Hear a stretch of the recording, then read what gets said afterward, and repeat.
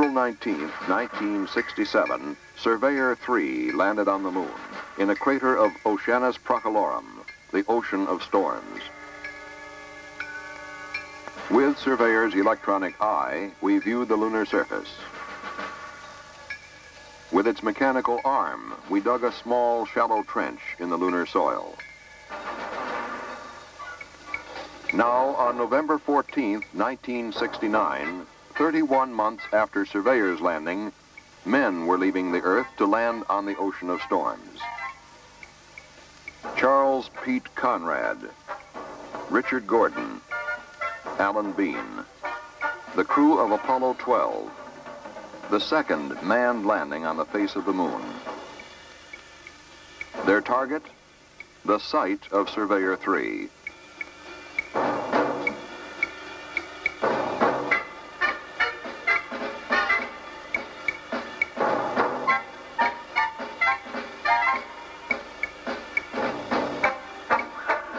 Ignition sequence start. 6, 5, 4, 3, 2, 1, 0. All engines running. Commit. Liftoff. Apollo 12 lifted off in the driving rain. Pete Conrad reports that your program is in.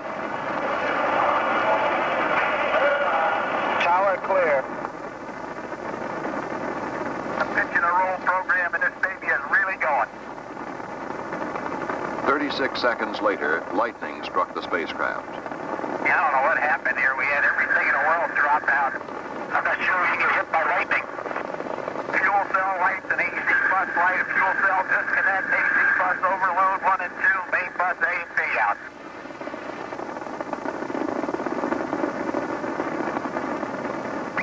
Okay, we're all organized again, Jay. We've had a couple of cardiac arrests down here too, Pete. Hey, I'll tell you one thing, it's a first-class ride, Houston. You gotta go orbit, you're looking good. In space and on Earth, they checked out the systems to be sure that the lightning had caused no damage that would endanger the mission. The time for commitment neared, the burn to send Apollo 12 to the moon. Translunar injection, TLI. Apollo 12 Houston, the good word is your go for TLI. Hoopy-doo, we're ready. We didn't expect anything else. We didn't train for anything else, Pete. You better believe it.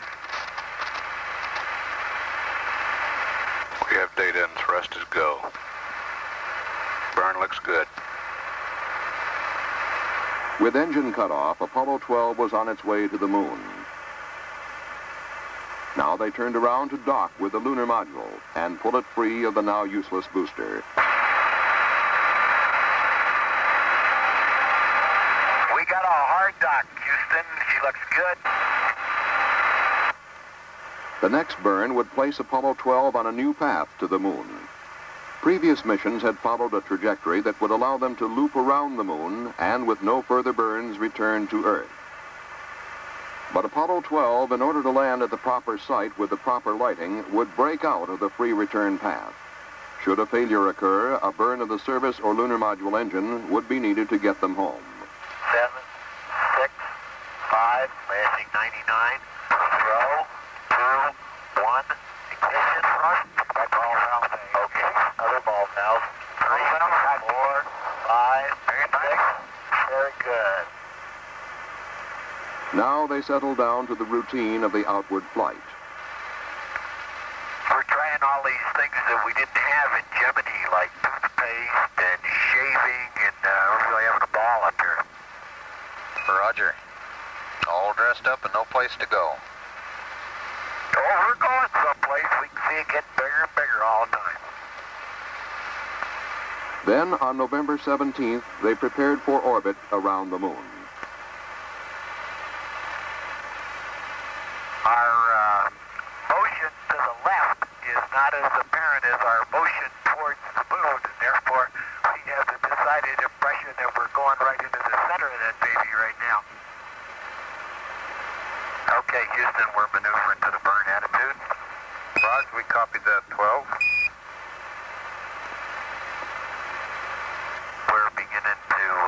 the darkness at this time.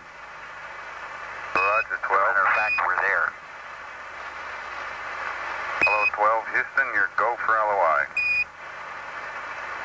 Roger, Houston, go for LOI. Burn checklist is complete to minus 6 minutes, and we're holding a dead point.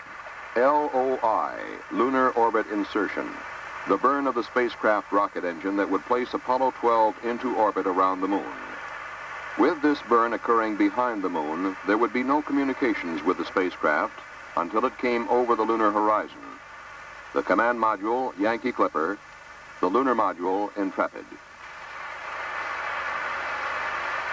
Apollo 12, Houston. Hello, Houston. Yankee Clipper with Intrepid in tow has arrived on time. I guess like everybody else that just arrived, all three of us are plastered to the windows looking. The next day, Pete Conrad and Alan Bean entered the lunar module, leaving Dick Gordon in the command module. Now the Intrepid and Yankee Clipper undocked and separated, preparatory to Intrepid's descent and landing on the moon. Okay, here you go again.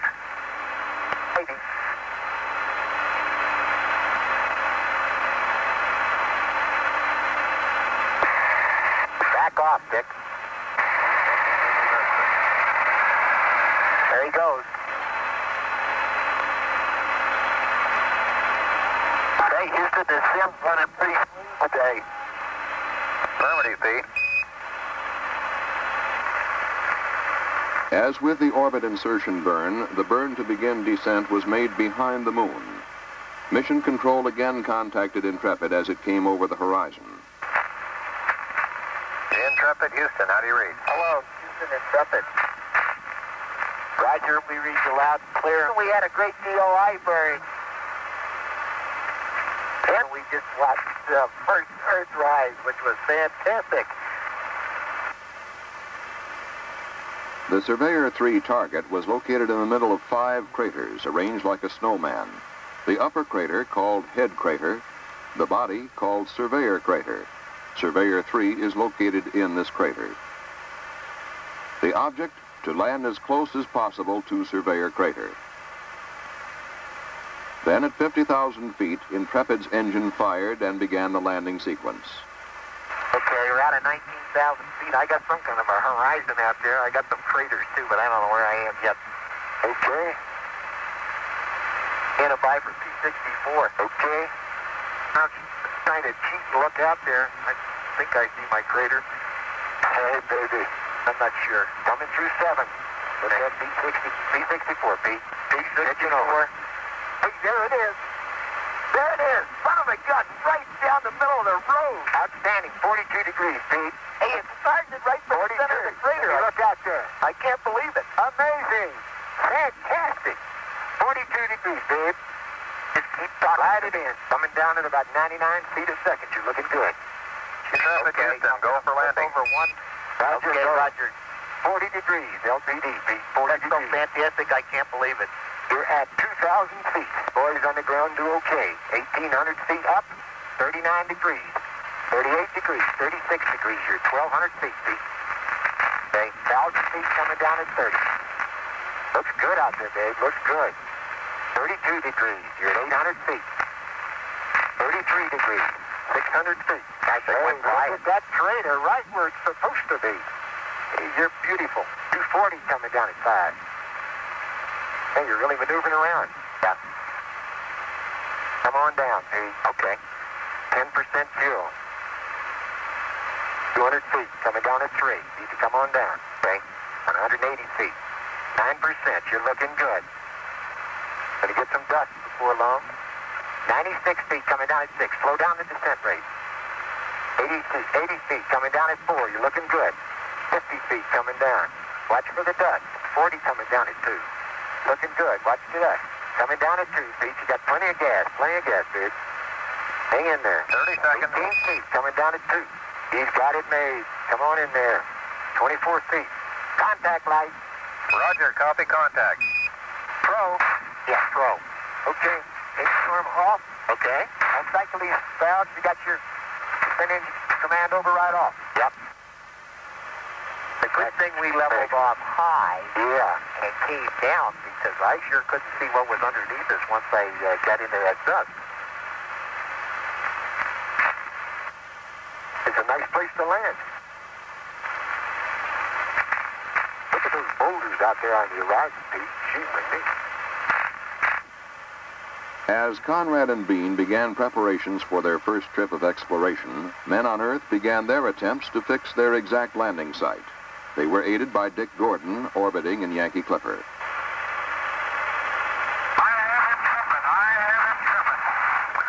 Well done, Clipper.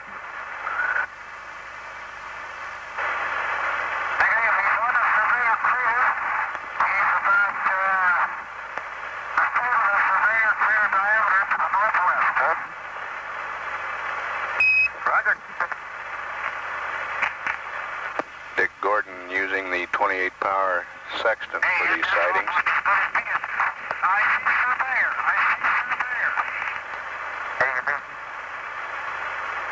Roger, Clipper.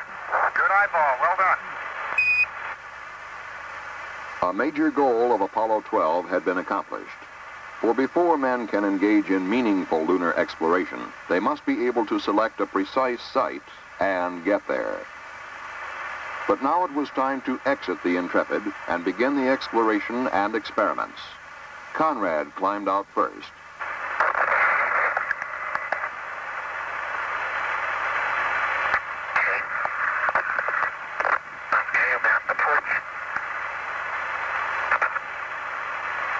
I'll tell you what we're parked next to. Yeah.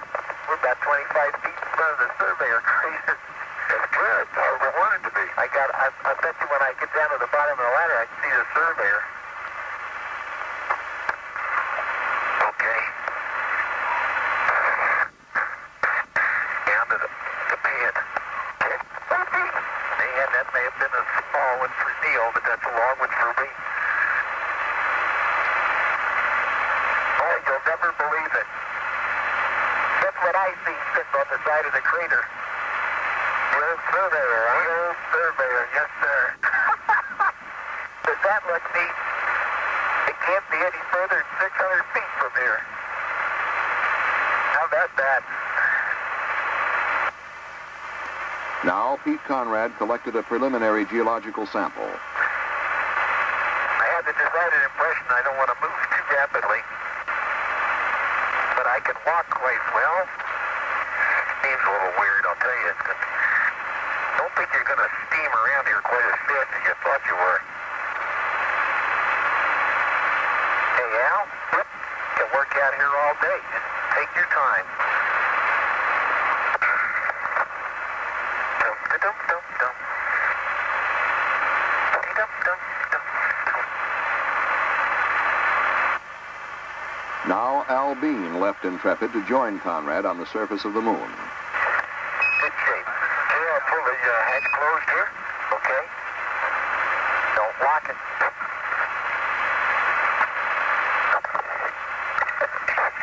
And if I'd have landed 20 feet behind where I landed, we'd have landed right smack in that crater.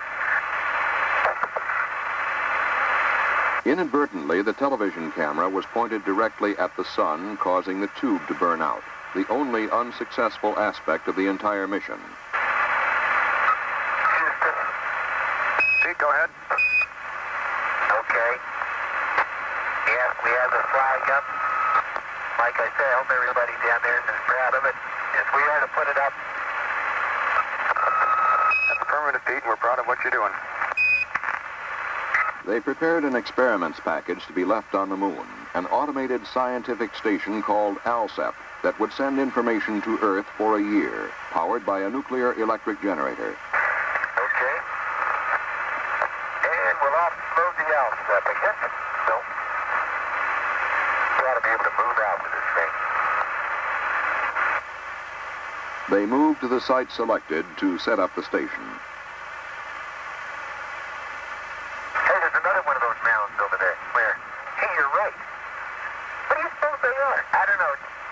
Like a small volcano. They put together the experiment station. How far do you estimate we're from the lamp? 600 feet? At least. ALSEP, an acronym for Apollo Lunar Surface Experiments Package. Piece by piece, they assembled the station. Okay. I got the solar wind deployed here. The solar wind experiment, to measure atomic particles thrown off by the sun as they strike the moon. A device to measure the moon's tenuous atmosphere.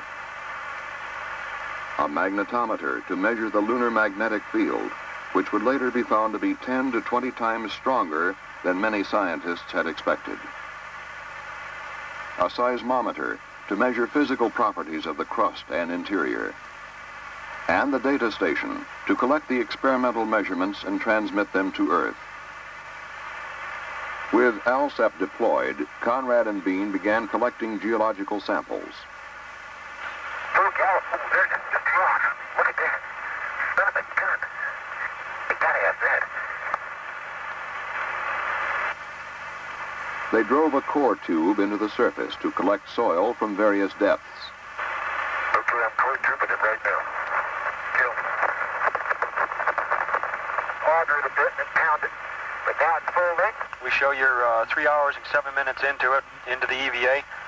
And we'd like you back to the LEM to start the closeout in 10 minutes. That's at 3 + 1 7. Got the smoke to get back to that LEM. We're a long way.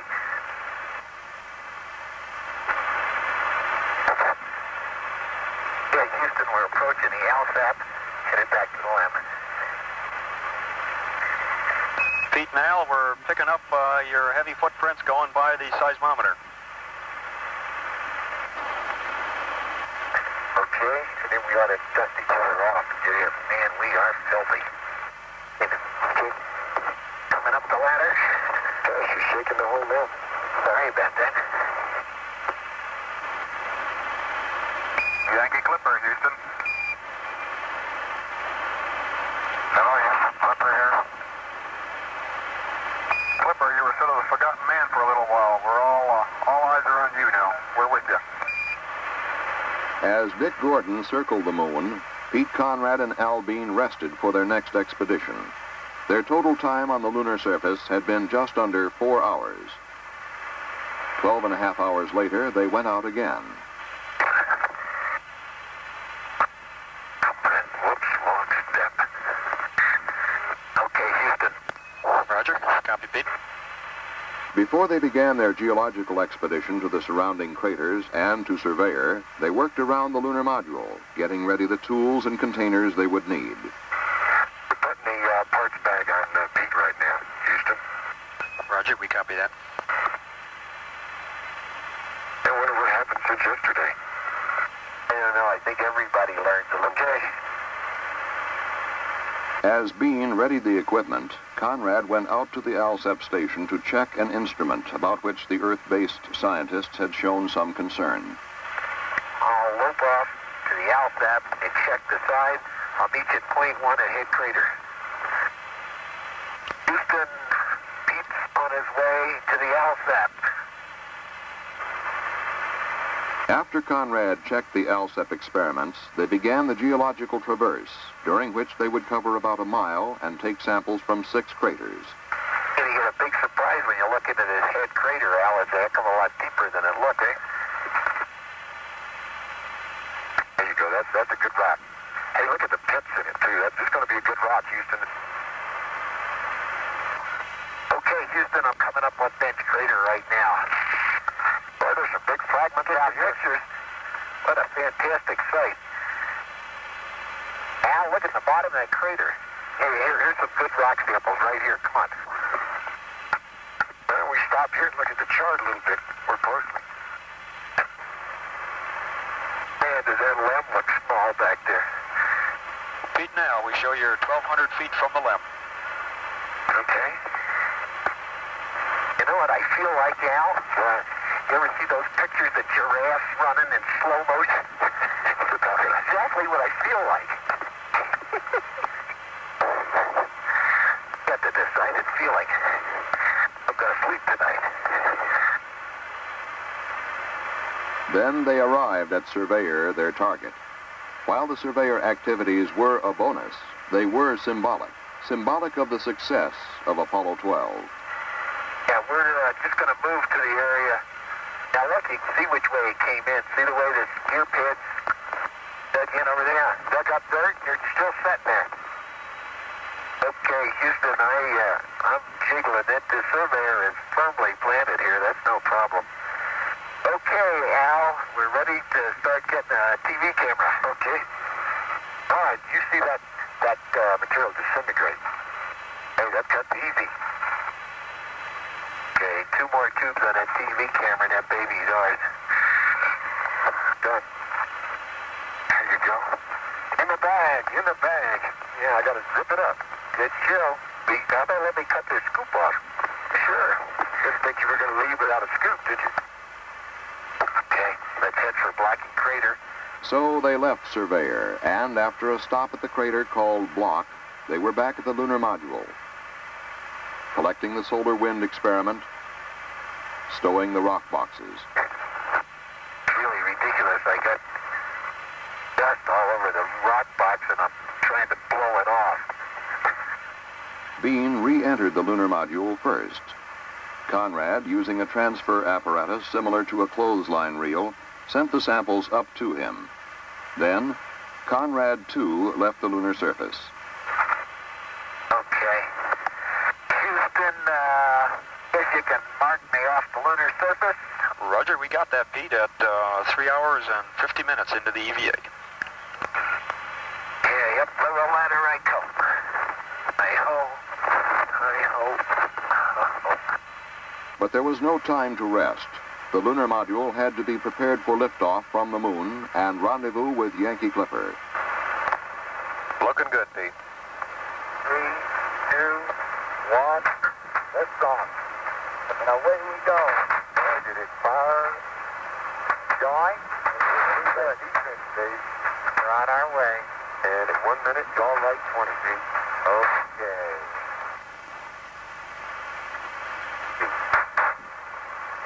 Good jump. Everything looks good. Sure does. So they rose to their rendezvous, and from Dick Gordon and Yankee Clipper, Well, you sure look strange down there amongst all the sand dunes. All right. At half a mile, 19 feet a second. You're looking better all the time, Yankee.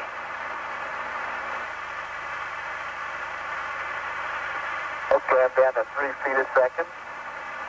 Intrepid now station keeping with the Yankee Clipper. the two vehicles moved together for docking.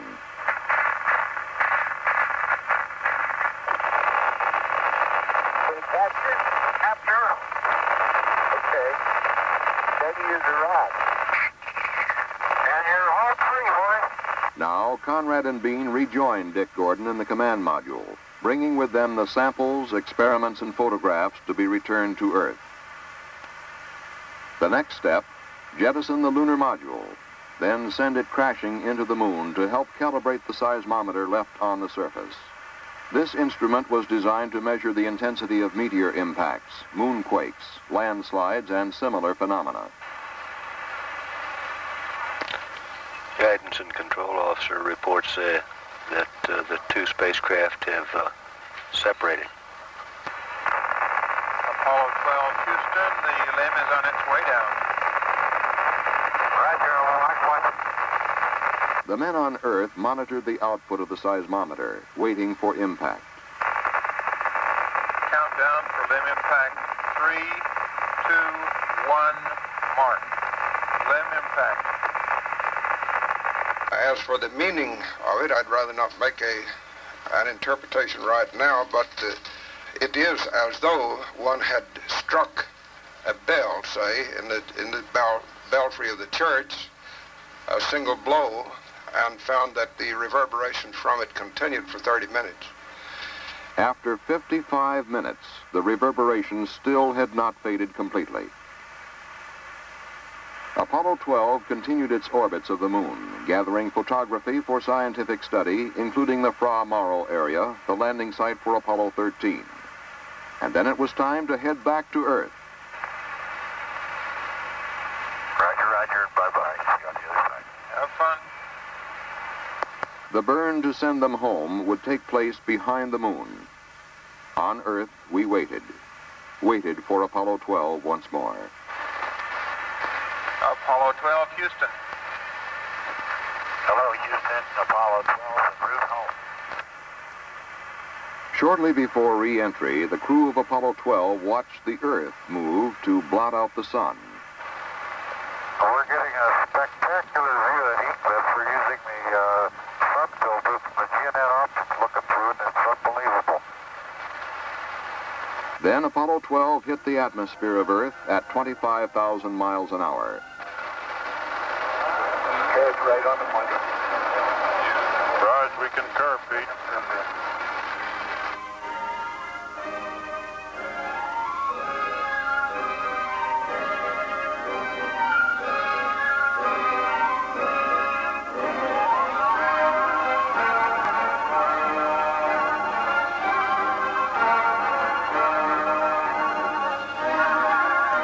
But the log of Apollo 12 does not end with splashdown. It only begins. And